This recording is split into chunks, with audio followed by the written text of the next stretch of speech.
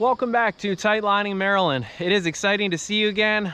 Thank you for tuning back in, and this should be a good one. We're out here on the Gunpowder River. We're just fishing a stretch here to kind of do just a little bit of research on the stream, checking out a different part of it, and hopefully finding some new places for me to go on some of the guided trips. But if you want to know a little bit about the system, we're going to talk about that. If you're interested in doing a guided trip, by all means, please reach out. Or if you just want to purchase some flies so the next time you're a nymph, you can head on over to the store. So today what we're doing is we're just trying to get as many fish in the basket as possible. We got about, I would say, an hour to an hour and a half of fishing time. My goal, let's try to set one to be reasonable. Let's try to catch a half dozen fish here today. I think it's important when you hit a stream that, number one, you work on a specific technique and you really try to refine that, whether it's streamer fishing, single versus double nymphing, dry dropper. Figure out something you want to improve and go out there with a purpose and not just to fish. I think that'll make you a better overall angler. So today what we're going to do is we're going to do a lot of single nymphing. We're going to use a CDC France fly, but let's show you a little bit about the setup. Today what we're using is, I've got my Orvis Clearwater. It's a new addition to the arsenal. So far so good. I really like it. It's a lot more sensitive than what I originally thought it was going to be. I will say the only knock on it is that this 10-foot 3-weight is a little heavy. That's the only thing I can say that I don't quite like about it. But for the price point, man, this thing is super sensitive and has been absolutely incredible thus far. So we have on here our mono rig. You can see it right there on the reel. It's approximately 30 feet long. We've got it running all the way through our guides. And if that's something where if you haven't already made one yourself, I've got a video for that, or you could pick it up in the store and buy one for yourself. So what we're going to do is we're going to get right into the fishing. Our goal again is to catch about 6 fish on this single nymph. We're using a CDC France. So let's get after it and pick up a few fish for you. Alrighty, so now we're fishing the main seam of current that I felt like had our best chance of getting a fish or two. Hopefully even more than that. I'd really like to get 2 or 3 out of this one. So we'll get our flies downstream. We'll make our little cast up. We'll get up on top as quickly as possible.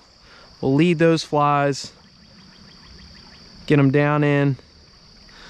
The glare is a little hard right now with that sun, the way that it's starting to peek through.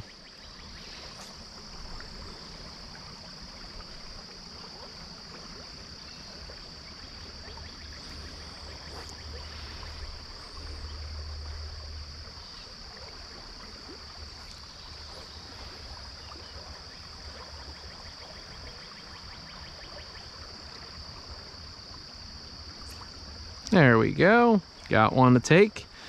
Just pause just a little bit. Ah, I lost him. Let him get downstream of me. Didn't force him up. Lost fish number 1. Had a chance.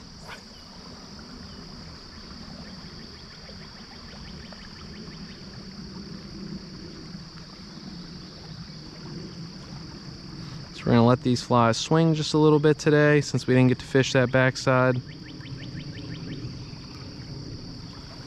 All right, so let's slide up just a little bit. We haven't really worked this inside seam. We just hooked one on the far side, outer part of that part of the riffle. So, all right, let's get a cast through the inside part now. Cast up, stay out in front. Small sag.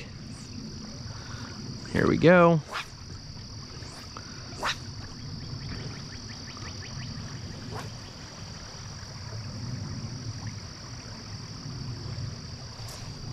Nice, nice, nice, nice. All right, let's keep that guy down. Don't wanna lose him. But gotta get our net ready too. All right, there we go. Fish number 1. Had a second, had a chance, but lost it. Right in the top of the lip. Nothing to brag about, but gets our count going. That's 1. CDC France fly for the win. Beautiful little gunpowder brownie. Back he goes. All right, so like we said, we would really like to pick up anywhere from 2 to 3 in this, ideally. I think there's many, many more, but you got to be reasonable about your targets. You don't want to get overindulgent and think that you're going to do something that likely you can't. But he was on the inside part of this run, which, again, not necessarily the juiciest part, but you got to fish it and give yourself a chance.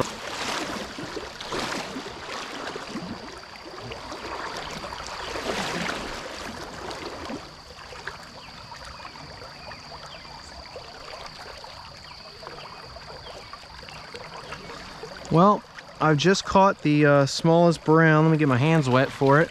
Smallest brown I think I've ever caught, at roughly 2 inches. Look at this guy. As they say, let him go to let him grow. Holy smokes. That is a tiny, tiny brown trout.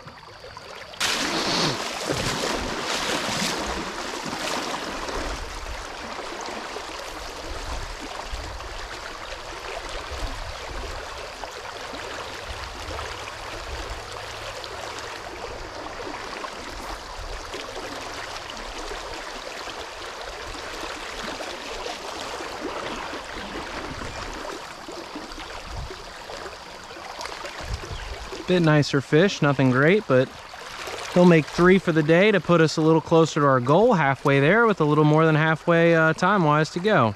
And that France fly is already out, so let's release this guy. Fish number 3, a little better. What I will say about that is that, like, if you look, we've got nothing but obstructions. I can't get even a real good kick cast in there. So what I really had to do is I had to do like a wraparound helicopter cast. I can hopefully demonstrate that for you. I don't know how clean it's going to look off of a GoPro, but you know, we'll try to see what we can do. But in essence, I certainly couldn't, you know, do a parallel kick cast with the water load. It's just, I mean, I could try from this angle, I suppose, and really get it down in and then get up on top of it and get out in front. So a little bit, kinda. But really what I did is instead I took my rod and I wrapped it around my head and then just kind of sent it around in, and, you know, it's called a helicopter cast. It literally just like you know, a wing of a helicopter just kind of shoots around your head, and you send it across the stream. And you'll find that whenever you have obstructions above, it can be a really useful cast to have mastered, because it might actually help you pluck a fish out just like that, because any other cast really wasn't working for me. So I wrapped it around my head, I kicked it in there, and we got to depth right over there, right by the tree, and that's where that fish was. And without that cast, we don't get that guy. And I actually think we could get a little closer, so I'm gonna do it again. There we go. That's really tucked up on that tree. Try it again. The key is, though, that once you do that, you gotta adjust your rod angle and get right back out in front of it, because otherwise you're just not gonna get that dead drift. So helped us pick up 1 extra fish, so something to think about if you're able to do that the next time you hit the stream. All right, so we're coming up on a really nice run here. We might need to switch to a 2-fly system just because of the depth, but we'll have to play that by ear. But for now, we're gonna stay with the 1. We're just gonna work on our tuck casts, getting flies to depth, staying out in front. But really, really nice opportunity here for hopefully quite a few fish. All right, so we've extended our system. Now we've got on 2 flies. Between having a heavier riffle up ahead, deeper water back here, it just made all the sense in the world. And I think that's gonna yield us a better potential to get these flies down to depth, but also get in contact and hopefully pick up an extra fish or 2 that otherwise we wouldn't have had we just stayed with a single fly.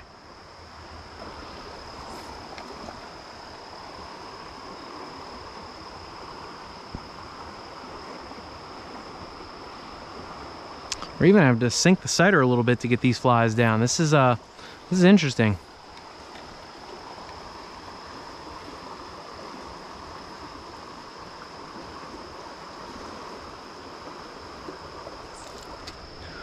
I don't know exactly how deep it is. I've actually only fished through here maybe once before, but I gotta assume some of these holes are upwards of 3, 4, maybe even 5 feet deep if we're having to add on tippet a whole extra section and sink some cider.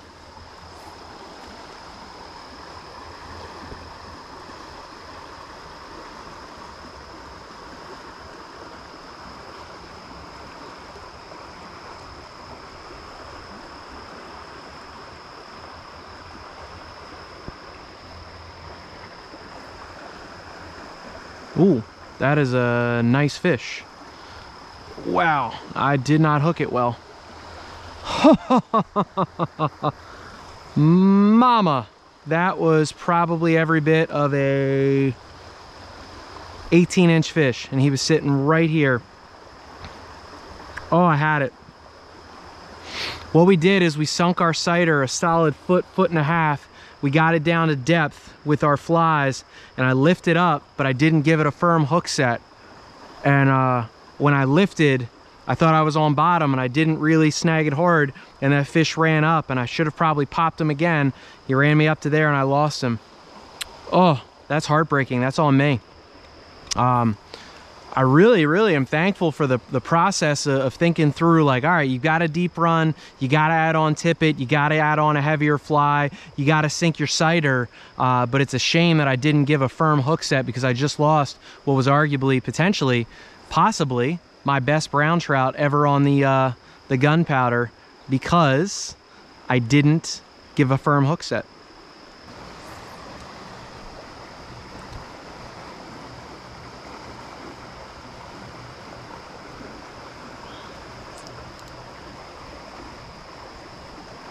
Decent fish. He was right on the drop off.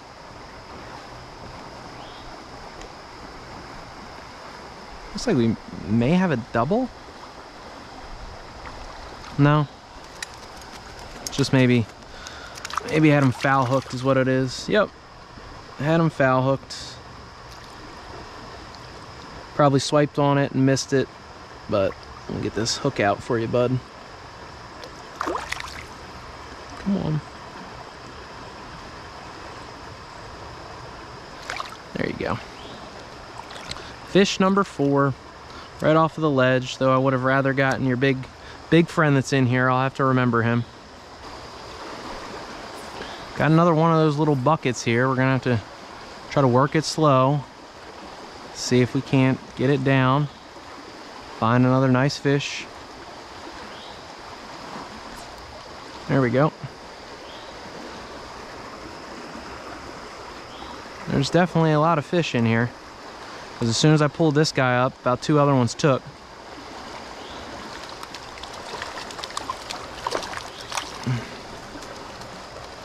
All right, so let's get this guy off. Sitting in here in the slow stuff. That's fish number 5.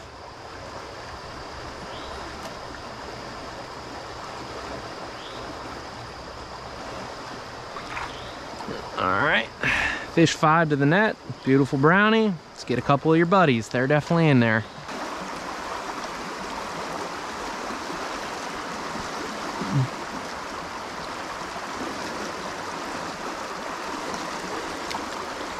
Fish number 6.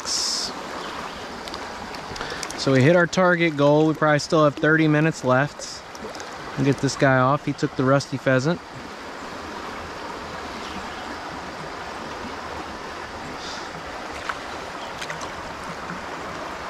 Got our hands wet. Fish number 6, down and gone. Basically, on that far side, on the inside seam right here, it's really fast, and I was having difficulty getting my flies to depth. So what I did is I basically just made a little bit further than average cast, probably about 20 feet or so, maybe even 25, and cast up in there, kept everything off the water, sighter included, and basically just let those flies get down, and I was able to pick up a fish right before they hit the log that's laid down, because truthfully it's going to get pushed right into that log, and I would get hung up. So, you know, that's about as far, there we go, another one, about as far as I can let that drift go before inevitably I'm getting hung up. So fish number 7.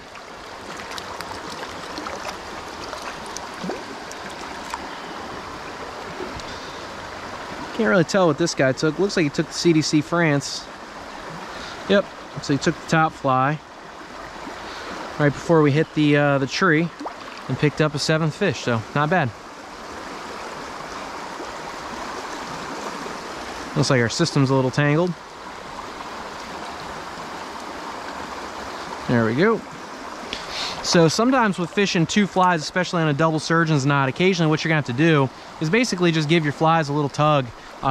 You know, basically they get a little over top of themselves sometimes, and that tag will occasionally basically it'll get a little wonky where it's not quite straight out, and sometimes it wraps around, and people ask, is that all right for it to wrap? Not really. If it's wrapped lightly and it's still kind of got the free flow to it, it's not the end of the world. But every so often throughout the day, what I'll find myself doing is I'll take it the most direct connection point. I'll basically give some pulls up at the top, just above where we connected originally. I'll give a direct pull where it's connected. Use, again, the heat of my hands to get tension on that. And then I'll make one more down by where we've tied in our tag fly, or excuse me, our point fly, just below that tag. So we'll send another cast over there and see if there's anything else, but 2 fish out of that little hole, that's pretty darn good. I'll take that.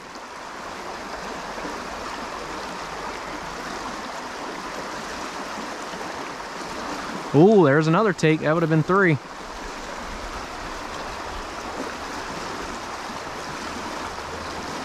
So that one we got pushed through a little bit quicker than what I would have liked.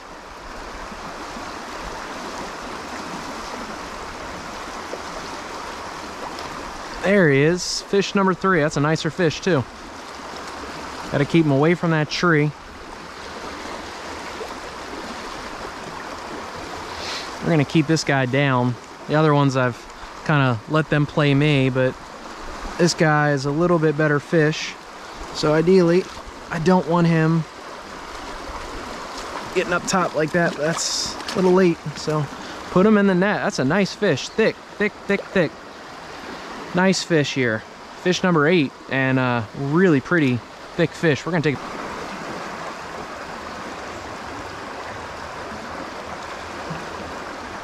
Alrighty, let's release that guy. There he goes. Nice fish. 3 fish just out of this little run right here, just by kind of tucking our flies up in, making sure that we get to depth, and right before they hit that down tree, you can see it over there, it runs all the way back into here. That's asking a lot to get somebody to get their flies down in, but it's yielded quite a few fish for us using this 2-fly system that we knew we were going to need just because of the speed of the water. We made that adjustment way back there, and think about what that could have yielded. That was probably an 18 to 20 inch fish.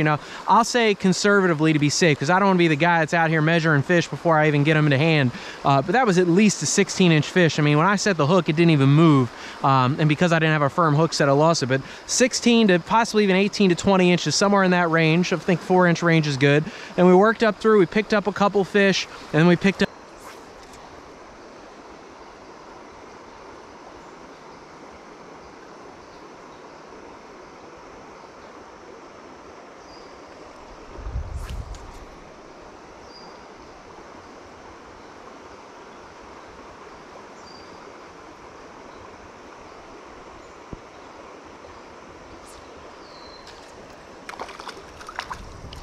All right, it's fish number 9 or 10.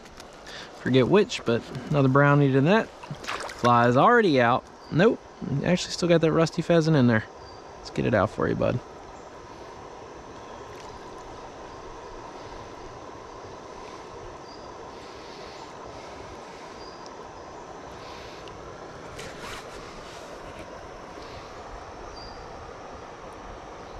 Right in the top of the lip. And there we go, that barbless hook is out. The brownie number 9 or 10 gone. All right, let's pick up another one and try to end this day on a high note.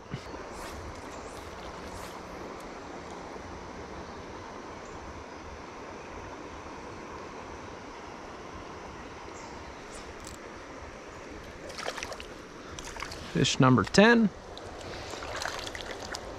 Looks like he took the tag of that CDC France. Got the rusty pheasant wrapped all around him. Slow down, bud. We got you. We got you. Beautiful adipose fin, nice fish. Back he goes.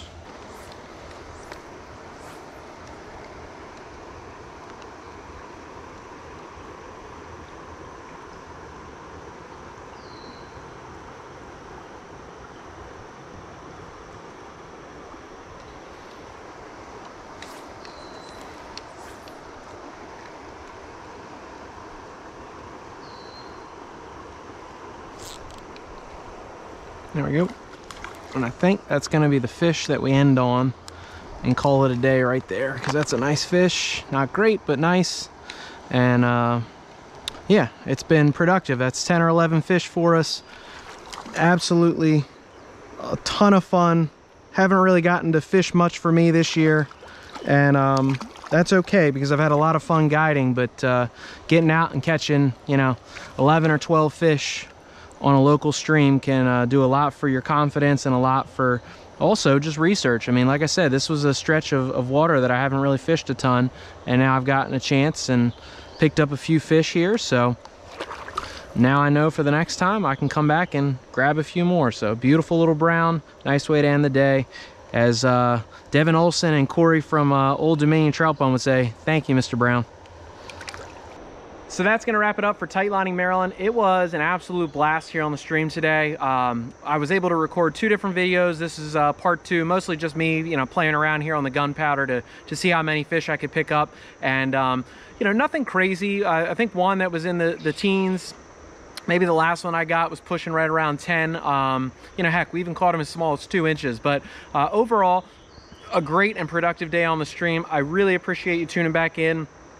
Hopefully you picked up a tip or a trick somewhere along the way that you can incorporate into the next time you edit the stream. And hopefully I'll see you on a trip here soon. So tight lines, and I'll catch you in the next video.